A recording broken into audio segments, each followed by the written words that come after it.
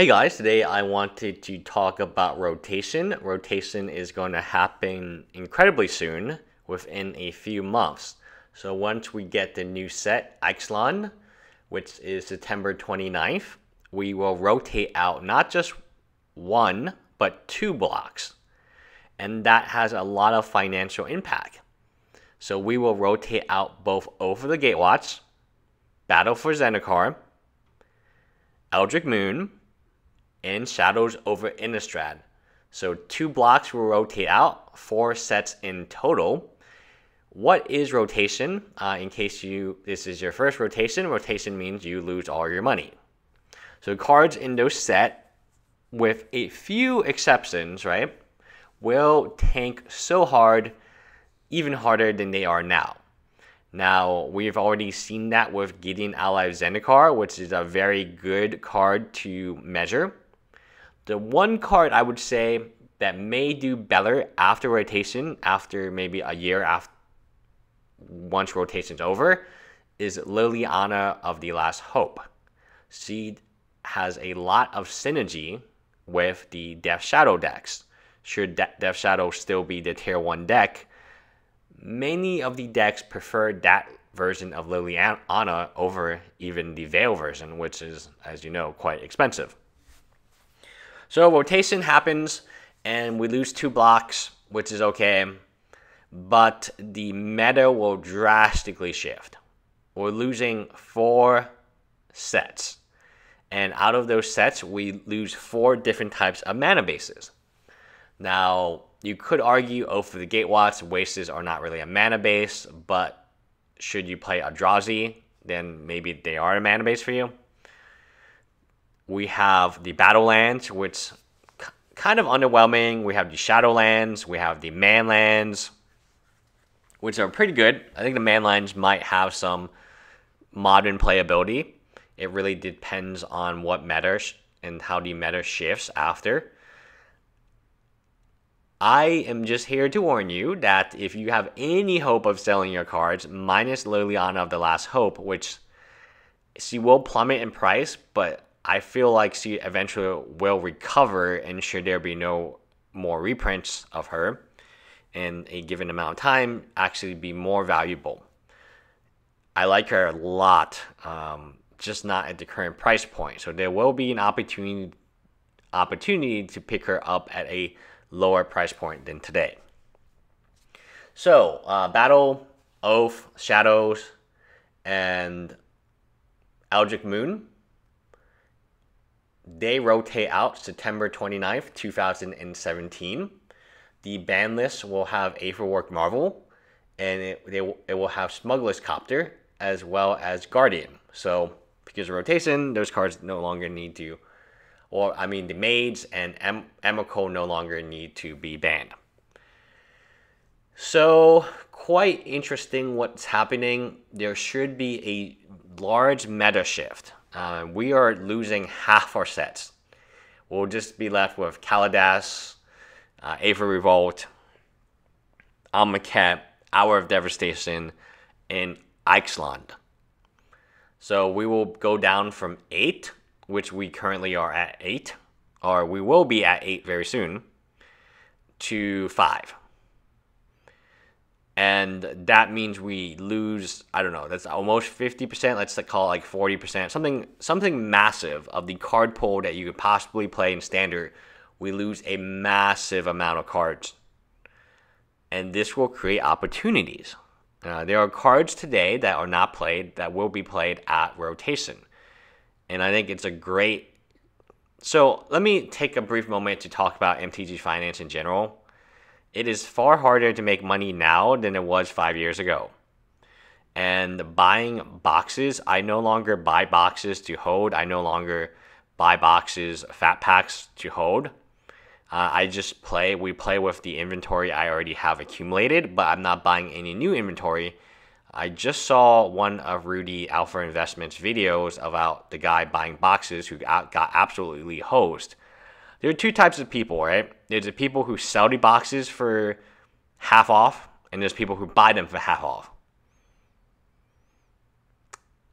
unless you own a store, unless you have a popular YouTube channel, unless you have distribution networks, you are likely going to be the one to be hosed if you buy boxes. You're not going to get the hosing. Obviously, if you buy boxes for half off distribution price or whatever it came out to be, you're going to make money, right? That's a win. You are going to win. But if you sell boxes for half off, you're going to lose money. Most people are going to be in the category that is going to sell boxes for half off, and very few percentage of the people are going to be in category who buys boxes for half off, because you need a very strong network. So my strategy moving forward for these new sets and rotation, to go back to rotation, is only buy singles.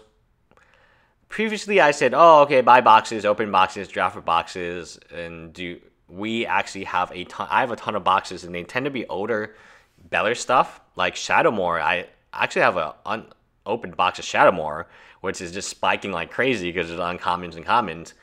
But my philosophy in the past has been buy 2 cases, open a case, sell these singles back, which no longer viable. That's not going to make a dent on what you paid in it. You will lose money this way if the volatility is too much, because the volatility depends on the masterpieces, and out of a case you cannot. It's still very volatile what masterpieces you get out of a case.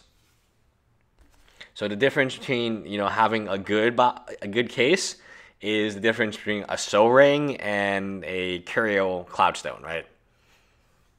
I mean, that's $100 difference right there. Maybe more, maybe $150 difference.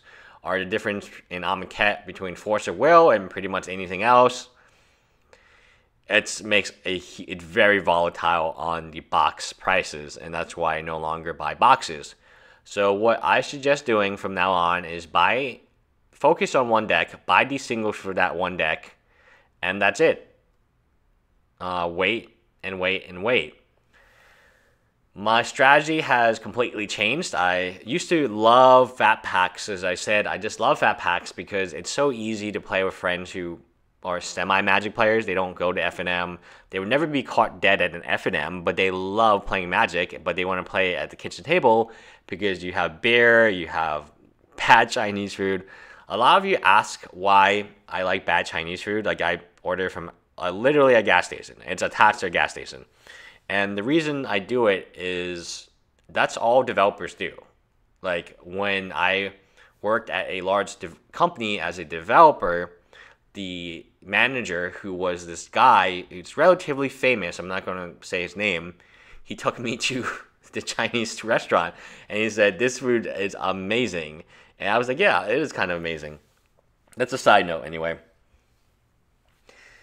So rotation is happening. We're all going to lose value. All the cards are already dropping, but you have not seen rotation. Rotation is the opportunity to pick a card in standard that didn't rotate out, and then also pick up cards that just rotated out that you believe will be EDH playable. Now, notice I didn't say modern playable, EDH playable. I like Manlands. I love Manlands. I think that is good. Liliana of the Last Hope. It's interesting. It will be interesting to see where her price goes. I don't expect it to go too low. And also, there's very interesting speculations in the waste. Foil waste is unique. The foil 4 art lands, it seems like they're going to do that very often from now on. And there's just so many copies of them like floating around. It's not appealing to me. The land base is so super important for the survival of a set's value. And Khans of Tarkir is a very good example. Fetch lands have made it okay. And the Battle for Zendikar is another good example. It didn't have enemy fetch lands where you could have put them in there. And it had battle lands, which is not okay. And the set will plummet into oblivion. Anyway, those are my takeaways. Buy singles. Try to liquidate now if you can. It's a little late, but you will get more money today than you will after rotation, because there is still a massive hit. and then pick 1 or 2 cards that you just love, you personally love, and spend maybe like $25 in them and see what happens. Maybe you hit it. Maybe you hit that one card that wasn't very strong now, but then the meta shifts because we literally have 4 sets rotating out. And another deck, maybe something Ixalan, although we have most of it. You know, what's interesting here, actually, I should make a note. Ixalan, we know what's in the set already. We know the mechanics, we know the pirates, we know the dinosaurs. There's not very much we don't know minus the planeswalkers. I just don't know if much research has been attributed to what's going to be good in the Ixalan set because people still are excited for Hour of Devastation, obviously. It's quite interesting. Anyway, that's it, guys. Bye.